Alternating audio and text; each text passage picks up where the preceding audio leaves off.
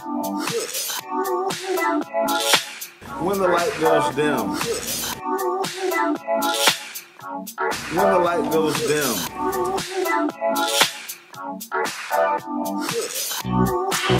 When the light goes dim.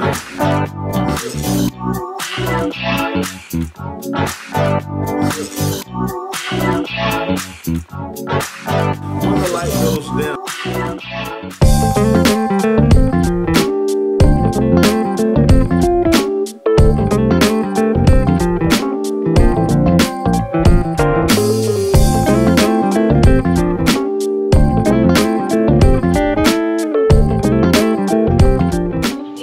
Hello and welcome to When the Lights Go Dim. We're live in Columbia, South Carolina at the Red Rooster, 7500 Wilson Boulevard in Columbia, South Carolina. Today I have a special guest from Clemson University and Stone Mountain, Georgia, and Mr. Carswell. He played at Stone Mountain, Georgia, and he also played at Clemson. He had a stint with the San Diego Chargers. Welcome to our show, Mr. Carswell. Man, glad to be here. I appreciate you having me in this beautiful establishment, the Red Rooster. I'm looking forward, I'm a wing connoisseur, so I'm looking forward to diving into some of these wings, but really looking forward to being on the show. And I really appreciate what you got going on. Fantastic, Robert.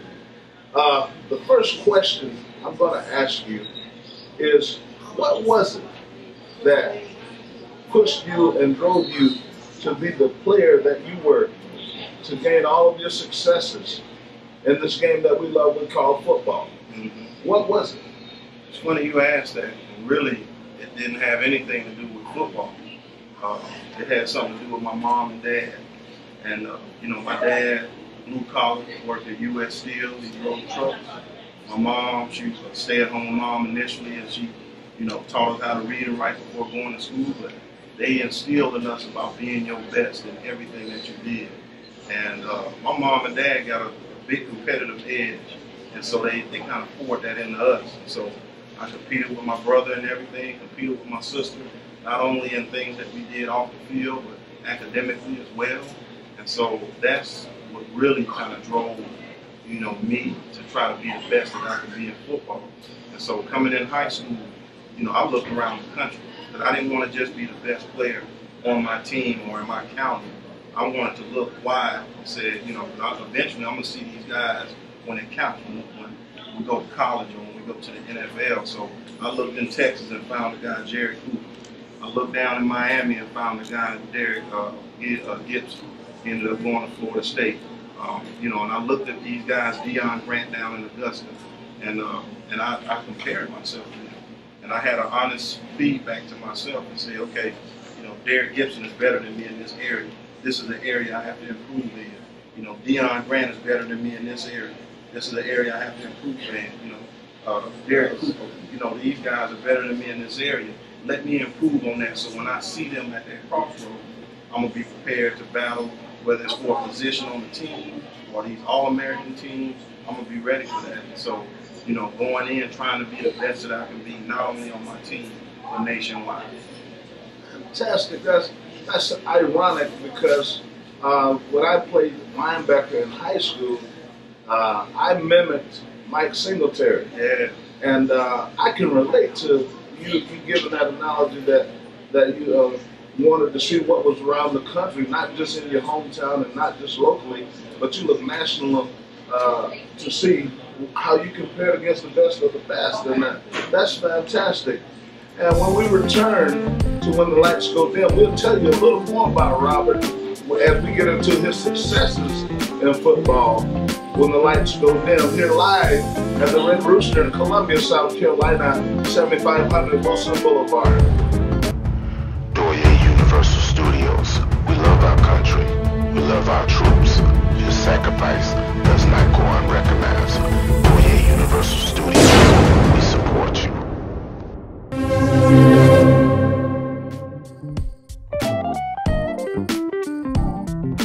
This episode of When the Lights Go Dim is brought to you by the Red Rooster Sports Bar and Grill in Columbia, South Carolina.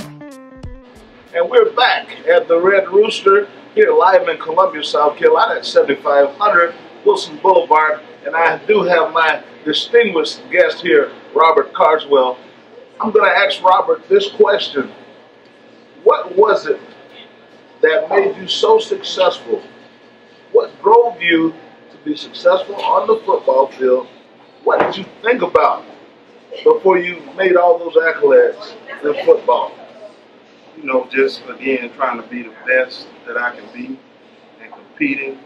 So when things really started to take off for me, you know, I got my first college scholarship offer as a junior. I got it from NC State, and that really shed some light. And I said, okay, now I see the fruits of my labor starting to pay off.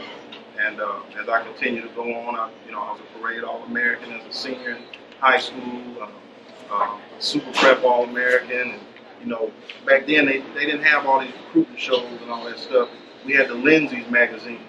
And so I remember going to the grocery store and getting the Lindsay's magazine and saw those same players that I compared myself up against, seeing my name. They had the top 5 safeties in the country, and seeing my name in that top 5. So beginning to see that fruits of my labor and see it paying off and getting a scholarship to Clemson. You know, and I remember having these coaches coming in.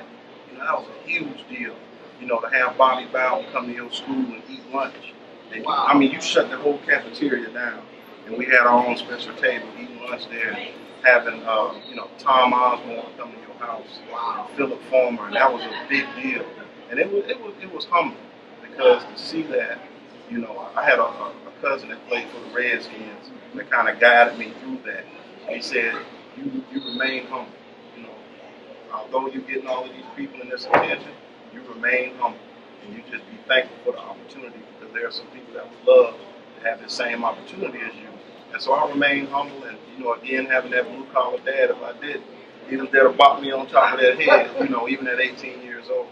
But I just remember getting to Clemson, and you know, the first game, you hear about the 25 most memorable seconds in college football, and just getting on that bus and riding around. And we were playing Appalachian State my first game, and I'm sitting on that first bus.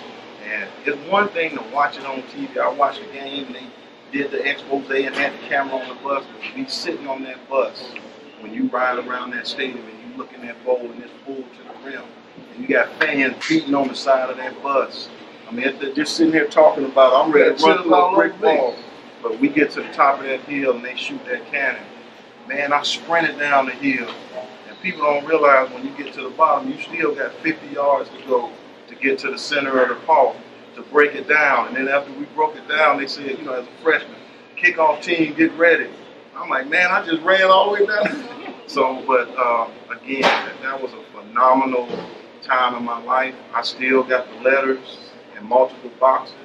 I got a 10-year-old daughter now, and she often wants to go back and read the letters, different things. And I got nephews that play high school football, and I show them that stuff, you know, and kind of guide them. You know, at first it was me going through, and I followed my brother, and now I'm guiding my nephews and talking to different youth about that process as well. Great. Well, I can relate to you again, Robert, because I can remember Joe Paterno, Galen Hall, Danny Ford, and many others coming through at Lower Richland, where I played at, and it is a special time that we can never get back as we start off and try to mold our football careers. But Robert, we all know that day comes when there's dark temptations with all of our successes that we had. You went on and signed a contract with the San Diego Chargers. What are the dark temptations, the side of the game that we sometimes try to keep in, but it overwhelms us? What are some of those dark times that you went through at your demise of your skill in football? I'm going to tell you what's funny is the same thing that keeps you going is the same thing that you miss is gone. You know, when I committed to Clemson, I really loved the fans. You know, I remember showing up for a recruiting visit, and they were playing South Carolina with Deuce Staley and all those guys, and I remember the fans. It was cold, and all the fans, you know, a couple of them in the front row had their shirt off and had Clemson spelled on it, and how crazy they were going, and how loud it was. And I said, this is for me. And so, you know, getting drafted by the Chargers and showing up. Now you're looking at out there on the field with Hall of Famers, Junior Seau. You know, I got drafted with Damian Thomason and Drew Brees, and you're going up against Emmitt Smith at the end of his career, and Jerry Rice and Terrell Owens. These are guys you grew up playing with on the Tecmo Bowl and Madden, and now you in this stadium playing alongside these guys and competing with them. And of course, you know, going to the different stadiums, you see, you know, that you grew up watching. When we went to Cleveland, I wanted to see the guy with the dog pound mask on. I'm looking for him. You know, we went to the Raiders. I'm looking for the guys with the spiked shoulder pads. Yeah. All of the stuff that you grew up watching. But when that day came, you know, I chipped a bone in my knee, and they went back in and they repaired it. And they put me back out there a little bit too early. And of course, I was a little naive trying to get back into the game. But I went back out and tore it up again. And they went in to do my surgery.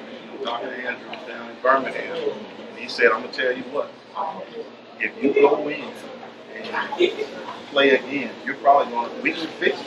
You can go back out there and you can probably scratch out another year or two, but you're probably going to be walking on the cane by the time you're 30. And hearing that as a 25-year-old, my initial response was, patch it up, let's go. You know, because this, I'm at the show. I'm finally here. This is what I've been waiting on. The game is slowing down to me. I'm ready to make plays, and there was a time when I'm in the game, and the coach, you know, he's watching film, and he called me Rodney Harrison by mistake. And I said, oh, it's over. It's over now. They, you know, they making that type of mistake where they saying, good play, Rodney. And I'm like, that's me. And so I said, it's time. And, you know, shortly after that, when I chipped my knee, but to get that call, I'm in the training room. I'm getting training. I got my cell phone. You don't get service down in the training room. When I walk out to my car, and I get a voicemail. It's Marty Schottenheimer's secretary. And she was like, you know, Coach Schottenheimer wants to see you in his office. I'm like, oh man, you know, what's going on?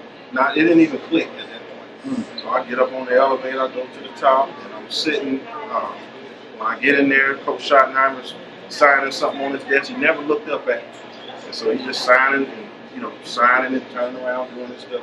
And so they said, have a seat. I sit down, I say, hey, what's up, Coach? And he said, well, I'm going to just let you know, we're going to go ahead and release you. And it still didn't register what was going on. He said, we're going to go ahead and release you. You can go downstairs and sign the release forms in the training room. Good luck to you. And I'm still sitting down, and I'm like, man, where the cameras at? I know y'all in there playing.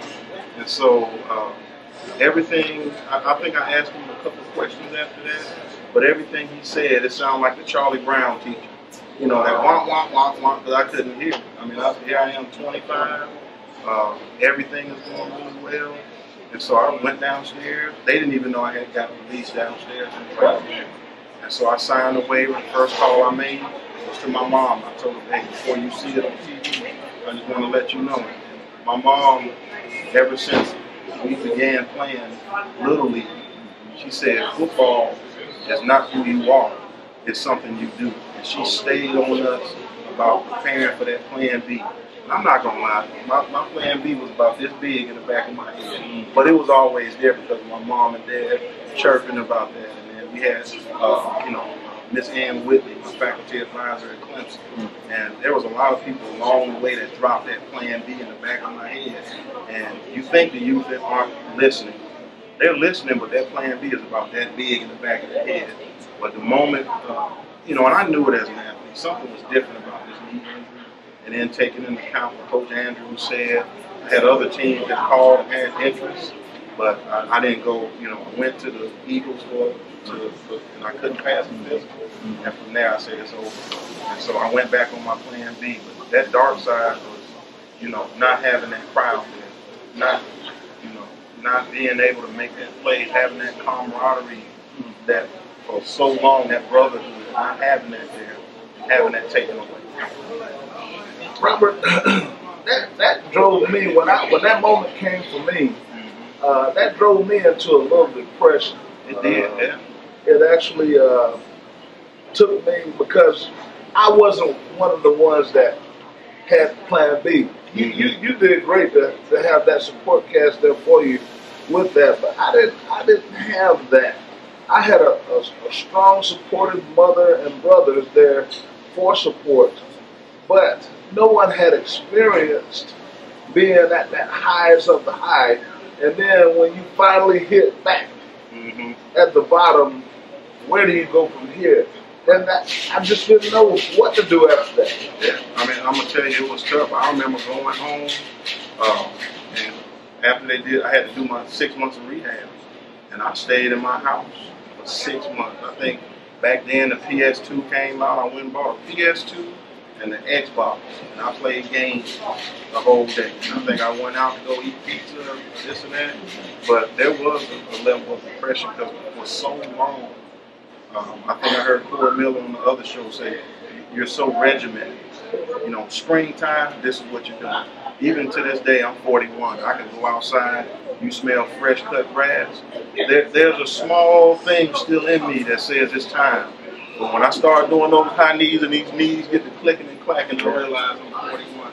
But you're so regimented, and there's nothing like a locker room. The camaraderie and the things that go on in the locker room. You know, some of the stuff that happens in the locker room, there is no HR department that'll come in and shut that down. But you know, those are the things that you remember when we get together. You get together with your former teammate. You say, "Hey, you remember when such and such did this?" You don't have that nowhere else. There's nothing like it in the workplace. There's nothing like it, and I like what helped me out is when Coach Sweeney reached out to the former players and have you come up to coach in the camps, and you get around that environment. Or, you know, we get a chance to fellowship here. Right. We get a chance to fellowship here because I know when we look in our eyes, I know you've been through the same thing I've been through. And I know you've been there. And I don't have to explain nothing.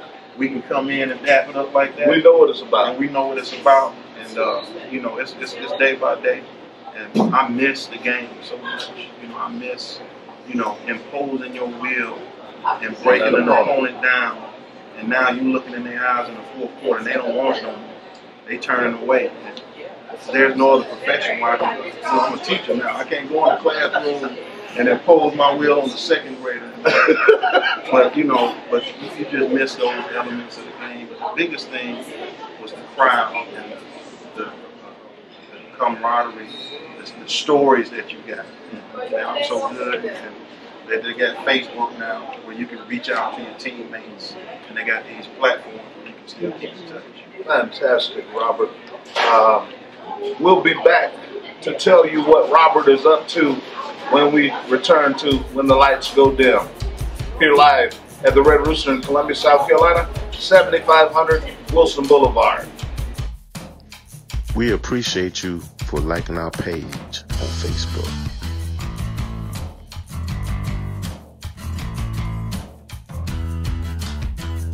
wtlgd Network is on YouTube. Just hit the subscribe button and you can watch your favorite shows anytime, any place on YouTube channel, wtlgd Network. And we're back here at the Red Rooster in Columbia, South Carolina, 7500 Wilson Boulevard in Columbia, South Carolina. And again, we have our guest here, Robert Carswell. My last question in this segment is, Robert, through all of your successes and your failures, from the beginning of your football career to the ending of it, what was it in those things that helped you do what you're doing now? And we'd just love to know, what are you doing now, Robert? You know, it's funny you say that. The things that really helped us be successful in the athletic arena, you know, I had a coach that challenged me back in the day, Coach Fleeg. And he said, I challenge you, when you take your shoulder pads off, your helmet off, your cleats, you're not taking your heart out. That's what you take onto the field. You take that same heart and that passion into whatever you're going to do, whatever you're going to be. Take it in the classroom, take it into your career afterwards. He said, you don't take that off. So that same heart that was on the field, you take that and have that same passion and drive into your next career. And so I thought about that. Wow, you know, that same dedication.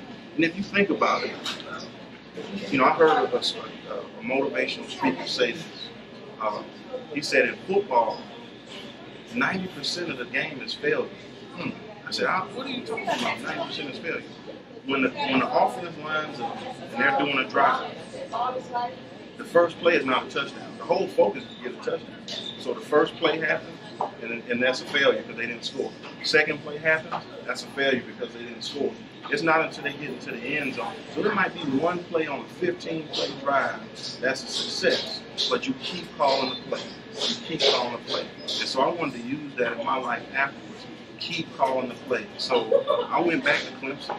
So when I went back, I should have graduated in 2000, but I left prior to my last semester, and I went back, graduated with a degree in elementary education. I didn't go into education at that time.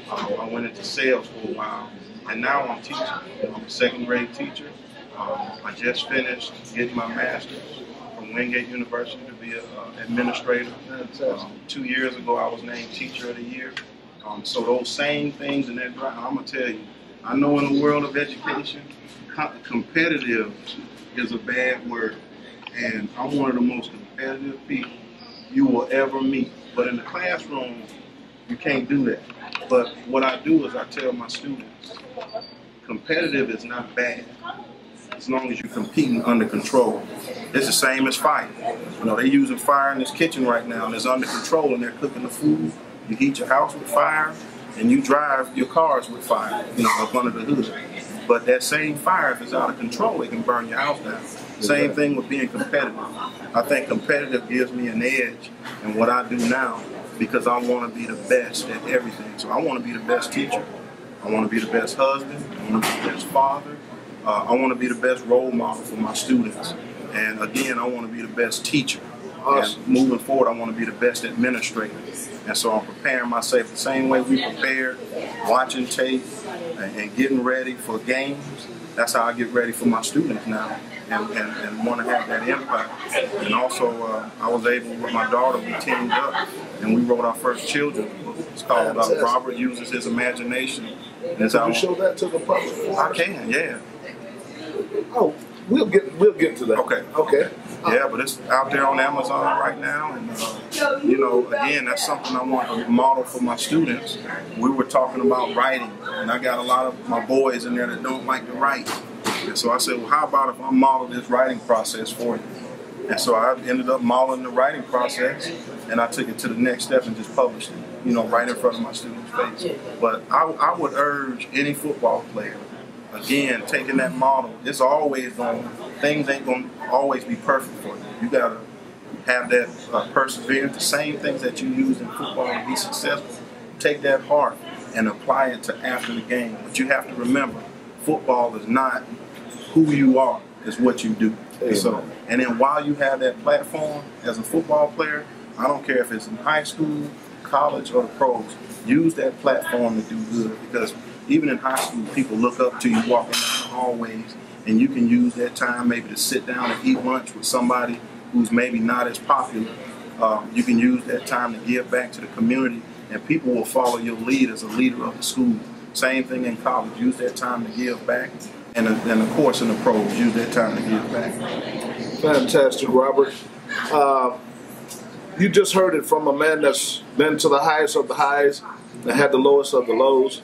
And if you could just take a little of what he's just given to us today here live on the show, I think you could be pretty successful with it.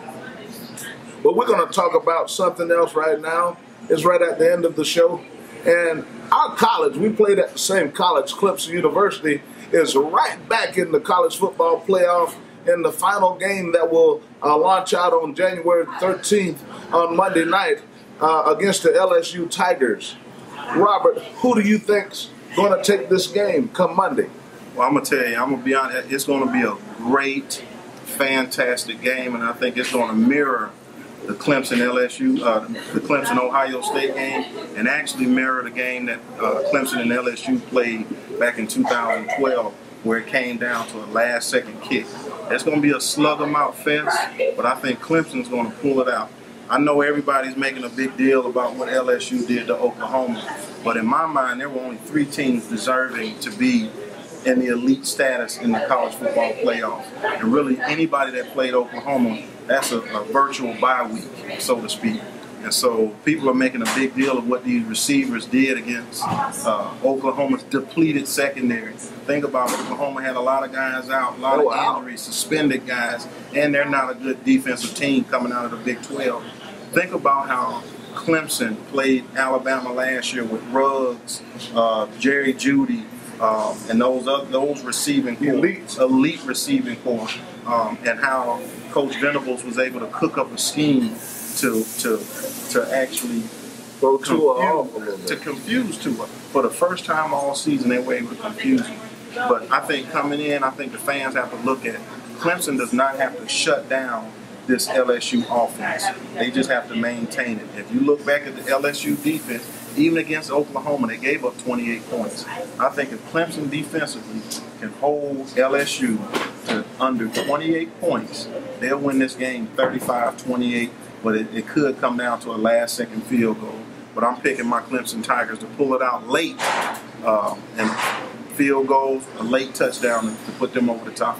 I'm going to mirror that. I think if you watch the Florida game, when they played LSU this year, Florida held them, kind of stymied them until the fourth quarter. I think Clemson will continue their success in the fourth quarter, same as what Florida did to them. I do think Clemson has the edge over Florida a little bit, so I'm going to pick my Tigers. I think we'll win by 10. Okay.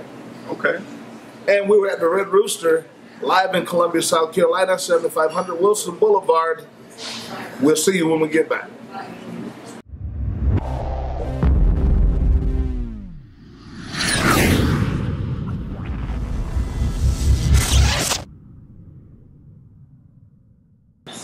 And we're back at the Red Rooster in Columbia, South Carolina, 7500 Wilson Boulevard.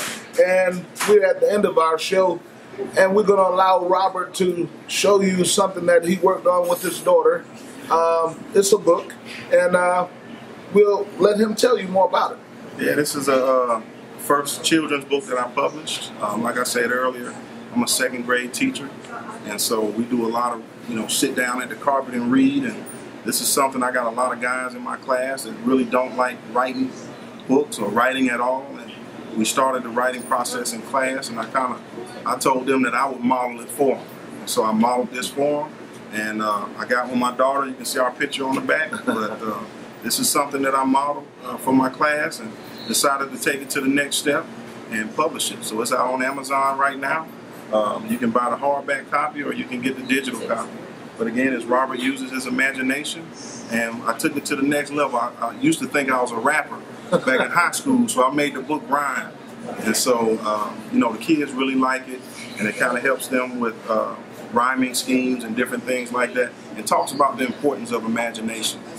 When I was in school, oftentimes I would draw and get in trouble. Some of these same pictures that I got in trouble for, you can see I did the illustrations, but some of the same pictures that I got in trouble for in school, I used that to write this book. And so I want to thank those teachers that, got on me for drawing in class. Give homage to our producers at Doye Sports Universal. They are on it. So you get with it, please. Until the next time, we'll see you again on When the Lights Go Dim.